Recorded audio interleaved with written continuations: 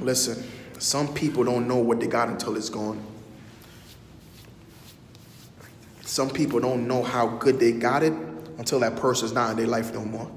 It's funny. A lot of people have arguments and be like, I don't care if you leave. You can leave. I'm good. But as soon as that woman or that man leave you, you're going to be in that bed crying for a long time.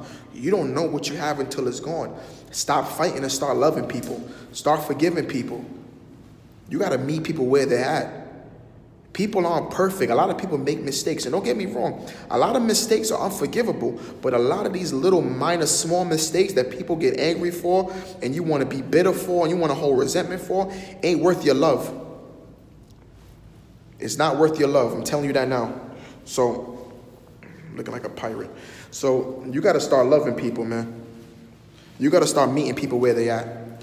Caring for them, loving them, appreciating them.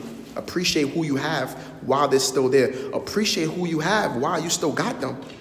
We take people for granted so much times. Like we're perfect. We're not perfect. If they made a mistake, try to forgive them. Communicate with your partner.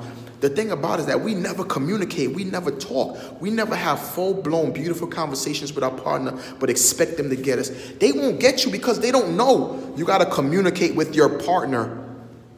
Appreciate them. Love them. I'm done, man. I can't. I don't know what else to say. I don't know what else to say. Communication is key. Honesty is key. Being truthful is key.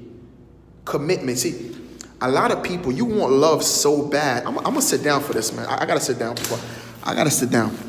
You want love so bad, you fail to realize that love comes with a price.